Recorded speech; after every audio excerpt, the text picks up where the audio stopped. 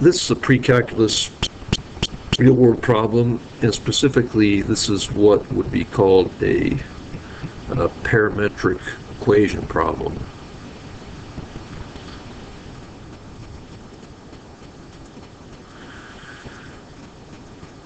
Okay, so what we have here is a kicker in a football game attempts a field goal at 50 yards from the goal post. The ball is on the ground and is kicked with an initial velocity of 81 feet per second at an angle of 66 degrees. The height of the crossbar on the goalpost is 10 feet as shown in the diagram. And so basically what you're looking at is you have a horizontal distance of 50 yards, and then you have a football being kicked from right here, and you're kicking toward a goalpost that has a height of goalpost of 10 feet off the ground. And so this ball is going to trace like this, and the question is, it says for the field goal to be good, the ball must pass over the crossbar and between the uprights. Assuming the kick is straight and passes between the uprights, which conclusion is true? So let's go ahead and write a parametric equation, and this is one where you have some complexities. One thing you have is you have 81 feet per second, but you have the distance yards. So if you multiply that yards by 3, you are converting to 150 feet.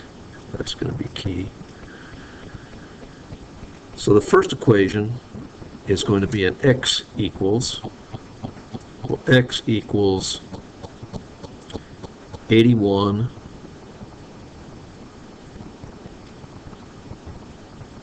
and we have that little song, our cosine is x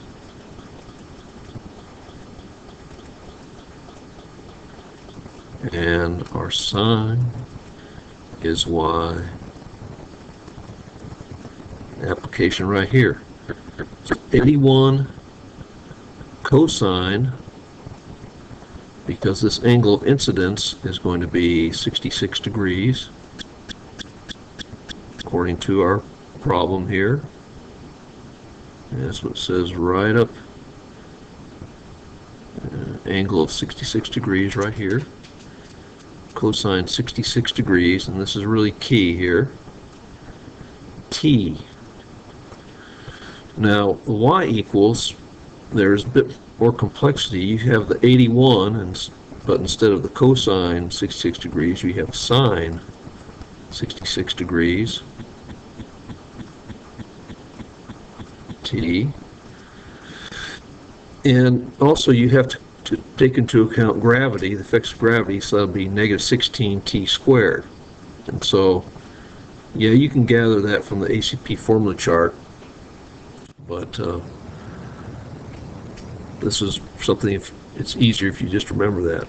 And then you're kicking, let's see, the ball is on the ground, so that's key too, because initial height, since you're on the ground, you're going to be at an elevation of 0. And that's key, because if you have if it's a baseball hitting problem, you're going to have how far off the ground is the ball when it leaves the player's bat, baseball bat. Here, 0 off the ground.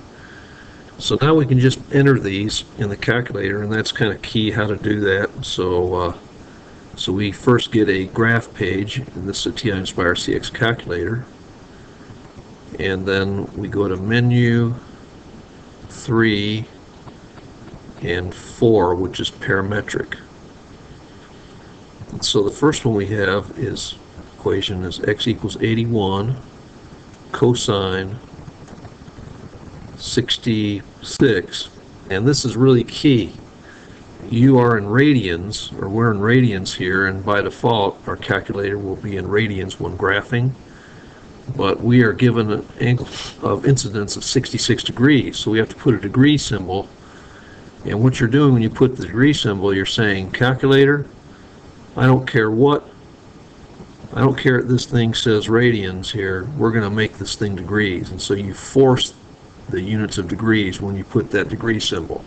If you don't put that degree symbol there, you're going to have problems. And then you come down here to the next one. We're going to have the same thing, but 81, in this case sine 66, again our degree symbol, and we have t and minus 16t squared. And then we come down here to t-step, and I recommend going 0.031, or I put 0.314. This is going to be 1/100th of pi. And this just enables us to take a quick closer look at what's going on. And again, the y equation, we don't have a plus something because the ball is on the ground. So if we went up here, we could put like plus 0, right, which is the ball on the ground, but we won't do that at all. So anyway, we have this, our check and make sure everything's right. We press enter, and we see the initial part of the path of the football, except we need to look at 150 feet away. So you can just do graph trace from here. I'm going to go ahead and put a window zoom, just window zoom and window settings, X-min -10. I'm going to go up to, we need to go 150 feet out. I'm going to put 160 feet to be sure. And then we're tabbed down here, Y-min, that's fine. Y-max, we'll put a height of, I don't know, 100 feet to get the path of the ball. And there we have it. So that's going to be the path of that kicked football. So now we need to do the analysis to see what happens to that ball, to see if we do make a field goal or what happens. Let's see. Analyze graph. Oops, trace. I'll go trace, graph, trace. Here we go. And one drawback of using that 0.031 is you have to, it takes a lot of clicks to get over it. So we can see the ball tracing upward, and we're getting to a maximum height here of 80-something feet. Okay, there we go, 85 point something feet. But we want to go, we're looking at this X value. You see this X value at 108 feet now. We want to get to 150 feet. What's going to happen at 150 feet? Because that's going to be 50 yards away. So 139, 40.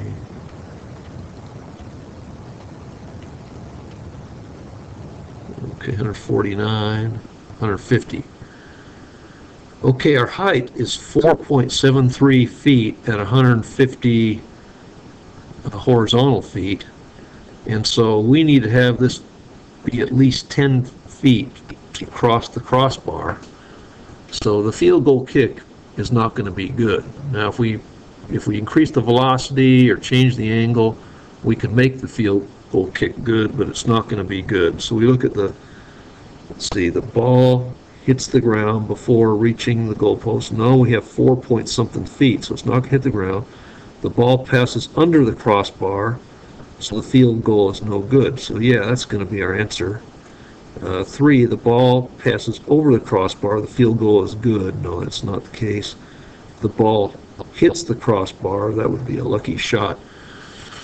So B is our correct answer, because in looking at the analysis of our graph trace here, we're at the elevation of 4.7 feet when the horizontal distance is 150 feet away. So that's what we have to look at. Good luck on this and all your other problems, and thanks for viewing.